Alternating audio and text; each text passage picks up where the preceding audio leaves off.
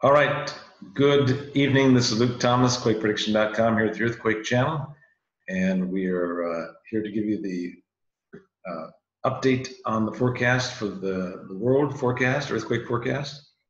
And we're going to start with the quakes that hit over the last 24 hours, and then we'll go to the forecast for different countries. I believe we're doing like 17 to 20 different countries. I haven't counted lately, but lots of different countries, and we're going to start with the quakes that have happened. So we're going to look at that right now. And we're going to go right over to here. All right, the first one we're looking at here is the 4.3 hit in the southeast Turkey. Now our warning area, this quake occurred right here, about the 70% risk area. Our warning was for eastern Syria and northern Iraq. It was close, but not in the 90% risk area, in the 70 to 75% risk area. As you can see right here, there's that lake, and there's that lake right here, so it occurred right about there. All right, the next quake we're going to look at was 4 earthquakes that occurred in northern Chile, and these quakes all occurred in our very high risk area, the 90 to 95% risk area here, Antofagasta, northeast of Antofagasta, in northeast Chile. And once again, these are the quakes right here, these 4 in Calama, Chile, and I believe that's Antofagasta province or prefecture. There's 4 of them there. One is in southern Bolivia, and the one in southern Bolivia is right there, and these other 3 were right in the 90 to 95% risk area, so that worked out real well. All right, 3 quakes occurred in northern Japan. This 6.3 is very significant, and of course we weren't expecting that because otherwise we would have had a 90% risk up there. We had a moderate to high risk across the north, and yesterday, if you remember in our forecast, we mentioned that most of the risk is in the far north, near Hokkaido in northern Japan, and way down in the south here. So it did hit in our moderate to high risk area, but it should have been more red in here for that 6.3 that occurred. I wonder how deep that quake was. 35 kilometers, quite deep earthquake. All right, so a 4.6, 4.7, and a 6.3 occurred in our, look at that map again here, in our moderate to high risk area across northeast Japan. So next earthquake was in far southeast Philippines, a 4.8 down there. And our warning area, as we stated yesterday, was in the far southeast, right down here in the 60% risk area. So that occurred exactly in our high risk area down here, the 60% risk area in the far southeast. All right, now that we've done that, we're going to go over to the, see if we can get back to our main page here. And we're going to start with the California forecast, California earthquake forecast. And risk, and we're going to check the latest quakes that have hit here just to make sure nothing has happened yet. Okay. So the very high risk area is across northeast. There was just a 2.4 earthquake in Fontana in the northeast part of the LA basin, right where this 95% risk area is. Expecting something more significant here in this area, from 95% from Santa Barbara, Santa Maria, over to San Bernardino and over to Blythe. And then there's another high risk area in southern San Francisco Bay. But at least a 4.0 to 5.0 earthquake should hit during the next 12 to 18 hours down here in LA. And then farther out, maybe the 24th to 26th of this month, looking for something much stronger in this area. And we'll give you more details as we get closer to that. So once again, here you can see this is our warning area for tonight. And so expecting something significant out here near the Salton Sea, 4.0 to 5.0. And then that risk moves off into northeast Nevada on the 21st and the 22nd. And then looks like we get a possible 4.0 in northeast Nevada on the 22nd and the 23rd. And then the risk will begin to build into this part of California later on. We'll keep you updated. Please stay tuned for that, because that looks like a much stronger earthquake a few days from now. All right, in the Alaska area, the risk has calmed down across the Anchorage area and southwest of there. A little bit of a high risk here off the coast. And then on the 20th, 21st, risk south of Kodiak, 65% risk there. And then way up in the northeast part of Alaska, a high risk there for maybe 3.5 to 4.0. And then on the 22nd, 23rd, pretty quiet across Alaska on the 22nd to 23rd. And now we're going to go to Chile, the Chile earthquake forecast. Once again, this is where those 4 earthquakes occurred in the last 24 hours, right up in this hotspot. And then on the 20th and 21st, that hotspot moves closer to Antofagasta and Calama in northern Chile on the 20th, 21st, and then moves a little farther to the southeast of Antofagasta on the 21st, 22nd. And it looks like it's expanding here northeast of La Serena and southeast of Antofagasta on the 22nd and the 23rd, where 5.0 is possible at that time in that hotspot there. All right, in Italy,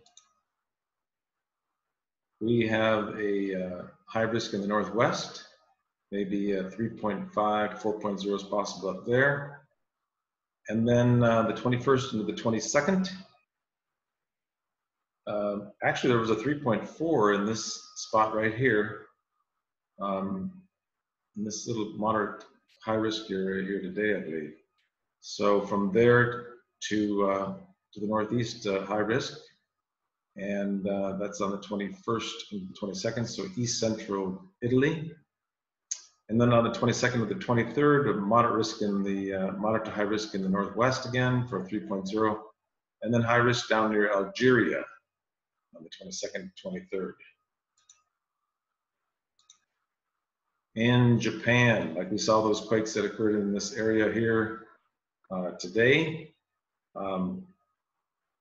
The risk kind of builds over Iwate Prefecture, 65% risk there for something maybe a 4.0 to 4.5. And then the risk is much higher down here. This is the 22nd to the 23rd, and maybe a 5.0 is possible down near Nagasaki and Kumamoto on the 22nd to the 23rd. All right, the Philippines forecast. As you saw in this forecast here, the risk was in the far southeast where that earthquake occurred. Then it gets very quiet on the 21st to 22nd. And then 22nd to the 23rd, 4.5 to 5.0 is possible southwest of Manila. And this island here is west of Mindoro. This is Mindoro Island. So west of there, 4.5 to 5.0 is possible. All right, over in Greece, Athens, Greece forecast. Interesting forecast map here. This is, we could get northwest of Athens in Thessaly, the Thessaly prefecture here. This could produce a 4.5 to 5.0 earthquake. Significant earthquake, so that's a warning area to look out for in Greece if you're in Greece. 4.5 to 5.5 is likely in that area in the next 24 to 36 hours. And then it quiets down in that spot. Then east of Crete, and it looks like Rhodes Island, it could get a 4.5 to 5.0 on the 21st to 22nd. And then it quieter yet on the 22nd to the 23rd. And maybe 3.5 to 4.0 is possible at that time in that area. In Central America, right now, we're looking at maybe a 5.5 South Mexico and southwest of Guatemala during the next 12 hours or so. And then on the 20th and the 21st, maybe a 4.0 near Belize and northern Honduras. And then moderate risk here south of Mexico, and moderate risk near Honduras and Nicaragua. Kind of quiet actually. And a moderate risk near Mexico again on the 22nd, 23rd. High risk south of Panama, maybe a 4.0 down in that area. All right, let's go over to the Peruvian Ecuador forecast. And pretty quiet yet tonight. And then the 20th to 21st, moderate risk there in the northwest Peru. And then a 4.5 to 5.5 is possible from offshore Ecuador to southern Ecuador and northwestern Peru on the 21st and the 22nd. 22nd and 23rd, again, the same area. 4.0, 5.0 is possible in that northwest Peru and northeast of Quito, Ecuador. And Indonesia forecast. So we got a possible 5.0 off the northwest coast of Sumatra during the next 12 hours or so. And then the high risk begins to build across the west of east or central Sumatra and far northwest Sumatra. So a 5.0 is possible there. And a 4.5 to 5.0 is possible off the west coast of central Sumatra on the 21st to 22nd. And here's a significant forecast here. On the 22nd to the 23rd, a 6.0 earthquake is possible off the coast of central Sumatra. And keep an eye out for that. On the 22nd, 23rd, a 6.0 earthquake is possible west of central Sumatra. All right, let's go to the Taiwan forecast. Pretty quiet, 45% moderate risk in western Taiwan on the 20th, 21st. And then Ryukyu Islands, maybe a kind of a moderate risk up there, moderate risk in Taiwan, not all that high of a risk yet. And then Ryukyu Islands, 70% risk across the north there, and moderate risk across Taiwan. Pretty quiet. So Puerto Rico and the Caribbean forecast, we could get a 5.5 earthquake southeast of Puerto Rico during the next 12 to 24 hours near the U.S. Virgin Islands there. Then the risk moves into northeast, the Lesser Antilles there, for maybe 4.0 there. And here's a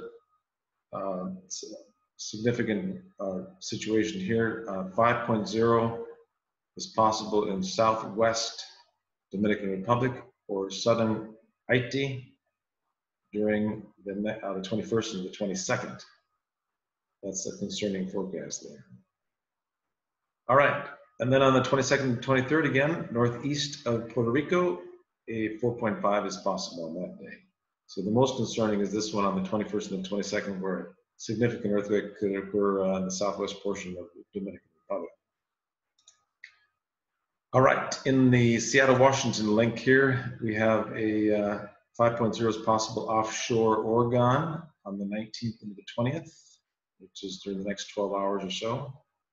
The 20th and 21st, 3.5 is possible in southern Idaho. And here's a significant forecast here. The 21st and the 22nd, south of Portland, Oregon, 4.5 to 5.0 is possible south of Portland on the 21st and the 22nd. And then on the 22nd and the 23rd, southern Idaho and Salt Lake City, Utah, could get a 4.0 in that area on the 22nd and 23rd. One more forecast in Turkey, Istanbul, and Syria and Iran, Iraq, and Cyprus. So there's still a moderate to high risk across Iraq and moderately high risk across northern Turkey, where a 4.0 is possible there. And then we could get a 5.0 earthquake in western Georgia on the 21st and the 22nd, the country of Georgia. And then on the 22nd to the 23rd, 4.0 to 4.5 is possible in Georgia, the country of Georgia. And then that high risk extends down to Syria. Once more, we're going to look at California because that's where we are. A 4.0 to 5.0 earthquake is likely during the next 12 to 24 hours in southern California. And you can see that here by Salton Sea as well. Then the risk moves into Nevada on the 21st and the 22nd. And the high risk in the northeast Nevada on the 22nd and 23rd. But please stay tuned 3, 4, 5 days from now. Keep an eye out big quake is going to happen in California, but we'll update you when we get closer and we get some stronger signals. Right now, we should get about a 4.0 to 5.0 in Southern California during the next 18 hours or so. So we're going to go back to the deal here. We're going to say, oh, there we go. Just figuring this thing out. All right, thank you so much for watching tonight, and we'll keep you updated, keep you safe here at quakeprediction.com. Our forecast model, after 15 years of research, is improving by the day. It's getting better and better. And thank you so much for everybody for following our forecast, and be sure to subscribe to this our channel here, and we'll keep you updated. Please stay tuned. About 4 or 5, 6 days from now, there's going to be a strong earthquake in Southern California, stronger than the one that in the next 24 hours. And I'm very concerned about that one. And we'll keep you informed. And we will talk to you tomorrow, Monday night, and update you on what's happened during the last 24 hours. Thank you so much. And again, God bless you and have a great week coming up. And we will talk to you soon. Thank you.